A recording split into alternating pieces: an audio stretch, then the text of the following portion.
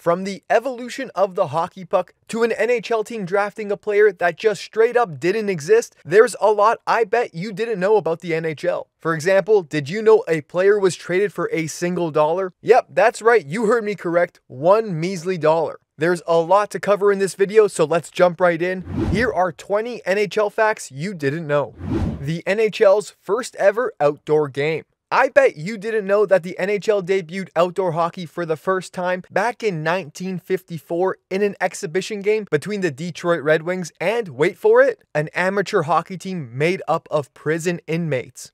The team was called the Marquette Prison Pirates. During a promotional tour in 1953, the Detroit Red Wings GM Jack Adams and team captain Ted Lindsay visited the Marquette Branch Prison. After a tour of the correctional facility, the warden invited the Red Wings back to play against the ragtag team of prison inmates. Thinking it would never happen because the prison had no rink, the GM agreed, but was shocked a few months later when the warden ended up calling saying the arrangements have been made. The Red Wings GM honored his agreement, and plans were made for the Red Wings to travel to Marquette to play a game on February 2nd, 1954 on an outdoor rink at the prison. This would mark the first outdoor game in NHL history. Although some prison officials were worried about putting hockey sticks in the hands of convicted felons, the Red Wings were not that worried. Captain Ted Lindsay said, "I was never concerned because I figured that I could take care of myself." The entire inmate population turned out to see Lindsay, Terry Sawchuk, Red Kelly, Gordie Howe, and the rest of the team take the ice against the Marquette Prison Pirates.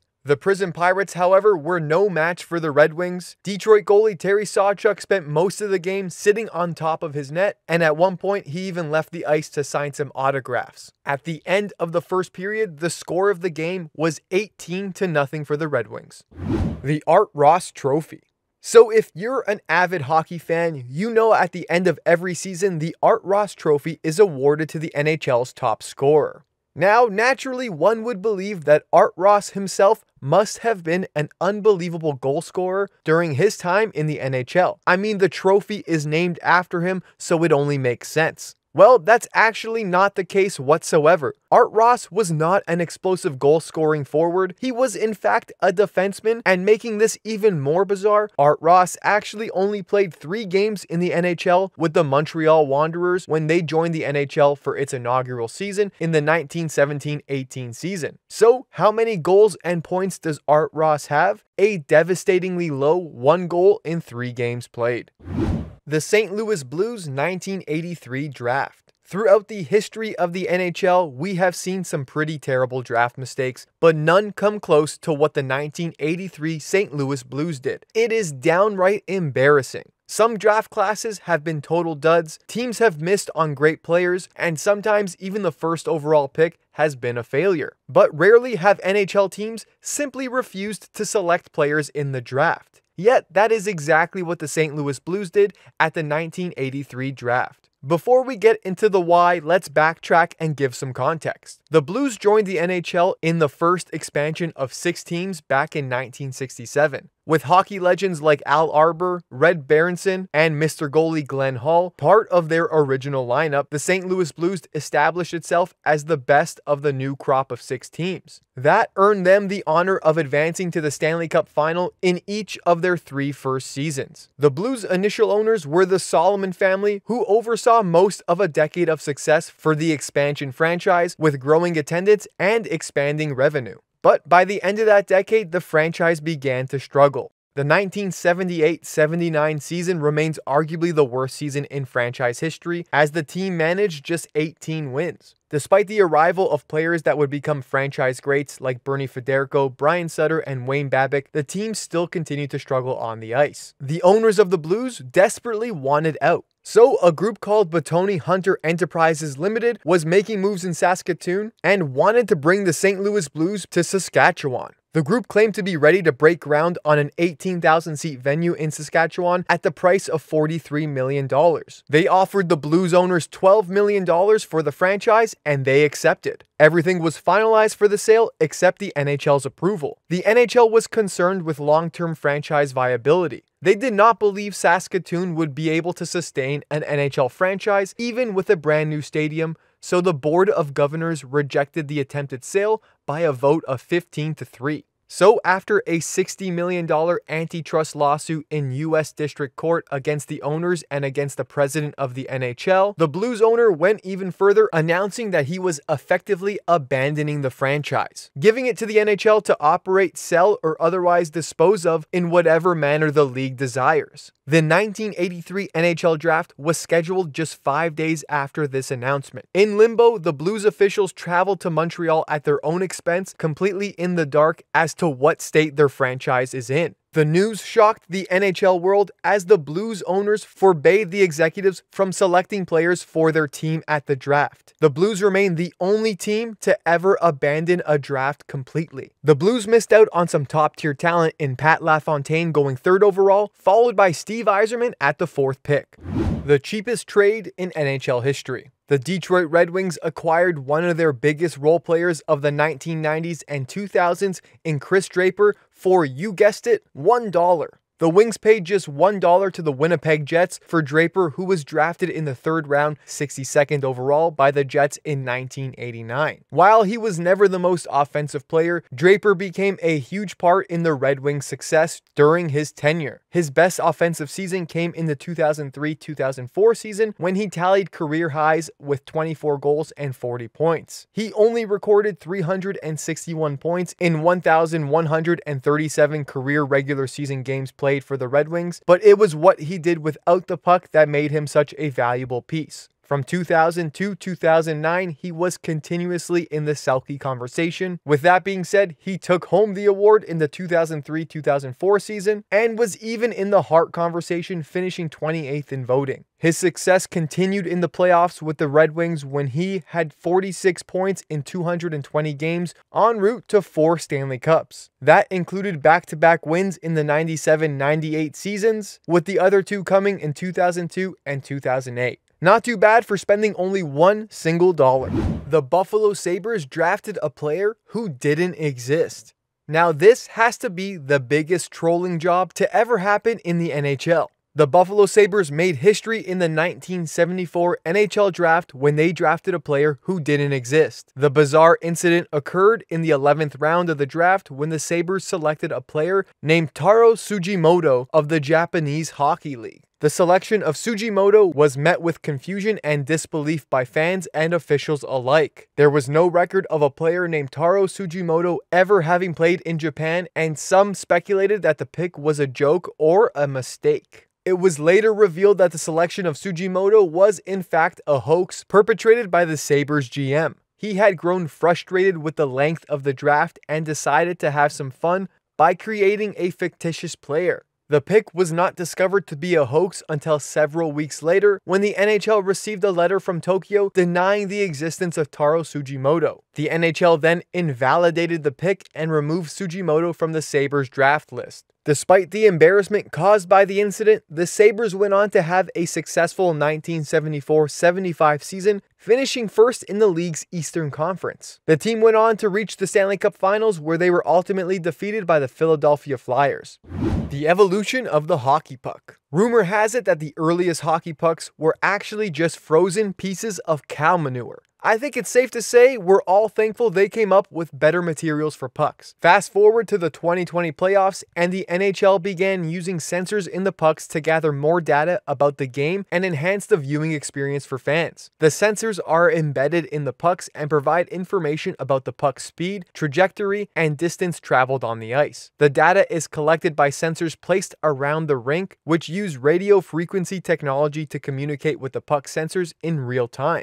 The use of puck sensors is part of the NHL's larger effort to embrace technology and data analytics to enhance the game of hockey. The data collected by sensors can be used to provide new insights in player performance, team strategies, and even the physics of the game itself. The puck speed data can be used to analyze how different shots and passes affect the game, and the trajectory of data can help coaches and players improve their positioning and defensive strategies. The sensors have also been used to create new viewing experiences for fans. During the playoffs, the NHL introduced a puck tracking feature on its website and mobile app, which allowed fans to see real-time data about the puck's movement on the ice. This feature provides a new level of insight and analysis for fans, and it has been praised for its ability to enhance the viewing experience, making the game more engaging. Manon Rhéaume. She did not intend to be the only girl on her youth teams, the first girl to play in the famed Quebec International Pee Wee Tournament, and the first girl to play in the Quebec Major Junior Hockey League. There were not many options for girls to play hockey in the 1980s and the 1990s. Manon Rhéaume had to compete against the boys if she wanted to play at all, and she was determined to play. She also did not intend to make history, but she couldn't say no when the expansion Tampa Bay Lightning invited her to their training camp after she helped Canada win the gold at the 1992 Women's World Championships. She played one period of an exhibition for the Tampa Bay Lightning against the St. Louis Blues on September 23, 1992, becoming the first woman to suit up for an NHL game.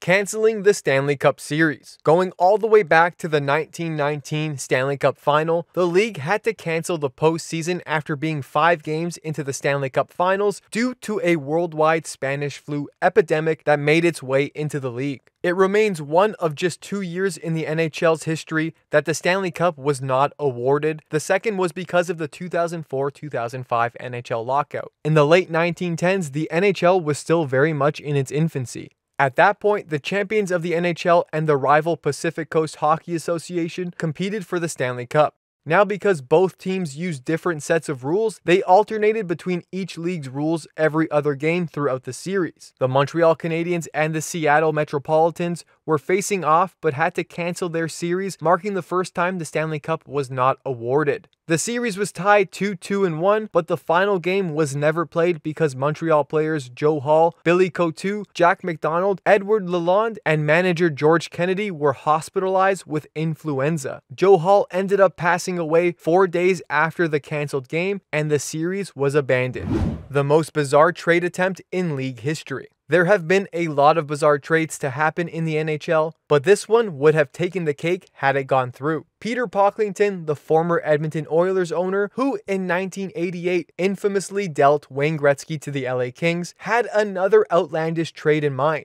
Pocklington claims to have been approached by former Toronto Maple Leafs owner Harold Ballard about potentially trading arenas. Ballard was in the midst of financial problems, so he essentially offered up the historic Maple Leaf Gardens in return for the Oilers' home arena in Edmonton and $50 million in cash. Could you imagine the Leafs would have to play in Edmonton and the Oilers would be playing in Toronto?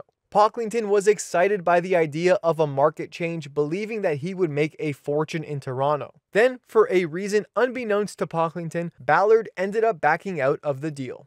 Penguin Pete. Unfortunately, this is a pretty sad story. Back in the late 1960s, Penguins owner Jack McGregor had an idea to use a live mascot during games. Penguin Pete came on loan from the Pittsburgh Zoo, and McGregor wanted to see if the Ecuadorian penguin could actually learn how to skate. They actually ordered custom skates from CCM to accommodate the penguin's unique leg and foot structure. Of course, this did not work out, and Pete ended up coming down with pneumonia. He was returned to the Pittsburgh Zoo and died soon after.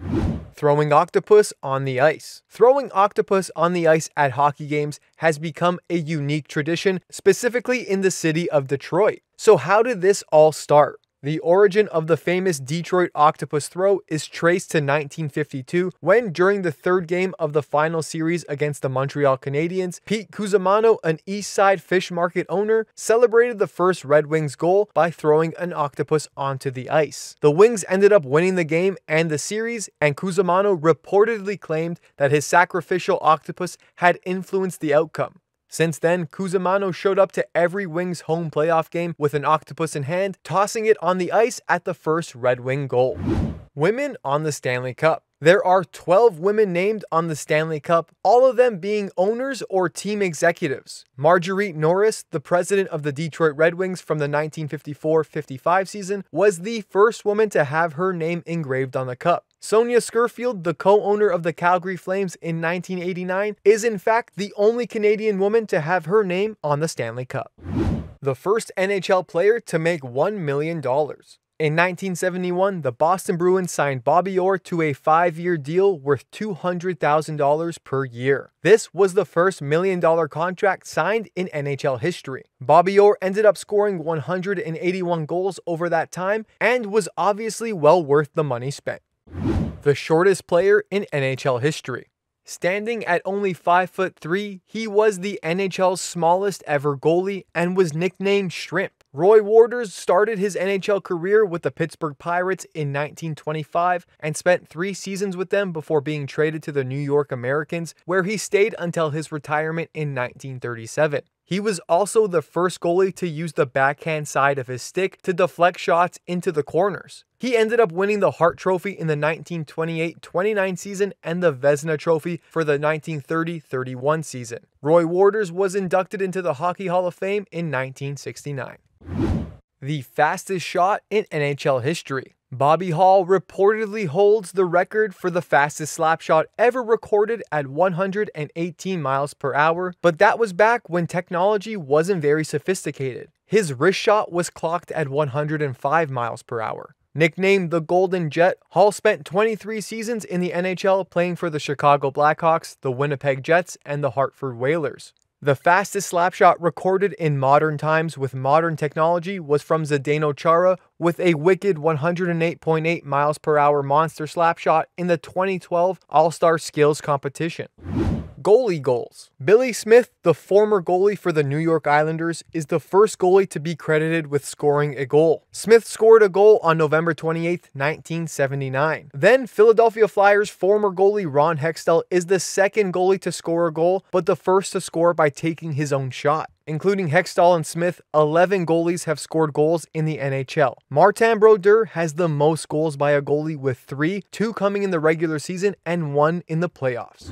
Face-offs. If you're like me, watching a linesman drop a puck at the face-off dot can be so annoying to watch, especially if they continuously kick out the centerman for reasons I never really understand. But what I bet you didn't know is before 1914, referees had to actually place the puck onto the ice between both center sticks. So instead of just dropping it, they would have to bend down and place the puck down onto the ice. This, of course, resulted in cuts, bruises, fractures, and breaks for the referees. The rule was passed in 1914 that the referee could then drop the puck between the 2 sticks to avoid those injuries.